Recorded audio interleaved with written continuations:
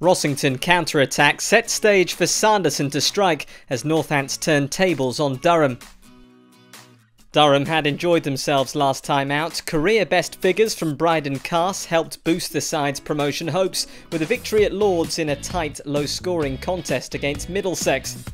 They sit 14 points behind today's opponents Northamptonshire, who are currently in pole position in the race for the final two promotion places. But Durham will first look to leapfrog Gloucestershire, their advantage of 9 points a much more achievable target. The September gloom would see a delayed start, and with bowler-friendly conditions set to persist throughout the first day of play, Durham would take the opportunity to attack their hosts with ball in hand.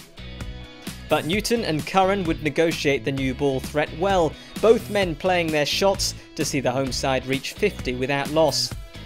That's when Durham would strike, a rising rain delivery taking Newton's edge and seeing the Northants opener depart for 26. Persistent drizzle curtailed the first session. An early lunch called as the rain came down, Northants 75 for 1. The resumption of play saw Northants push the score towards three figures, but they lose their second wicket 1 run short. Wakely shouldered arms to Rushworth. The Durham bowler got one to jag back and take his off stump. 2 balls later, Keogh was gone, caught behind.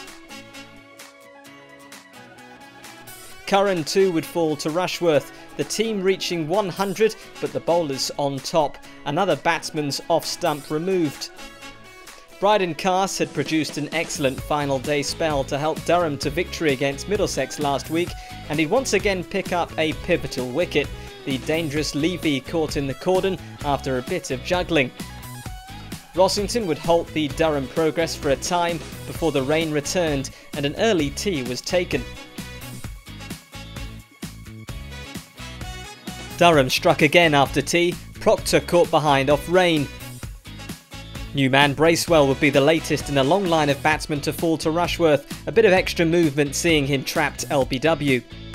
And with a score of 150 runs, Rain would have Northants 8 down, beating Berg's inside edge to take the top of off stump.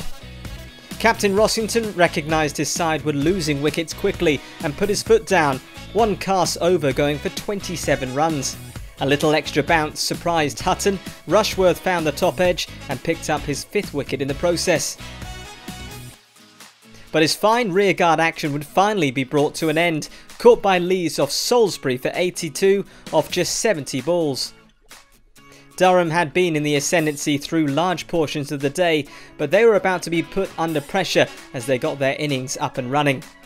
Cameron Steele went early on, caught by Hutton off the bowling of Sanderson.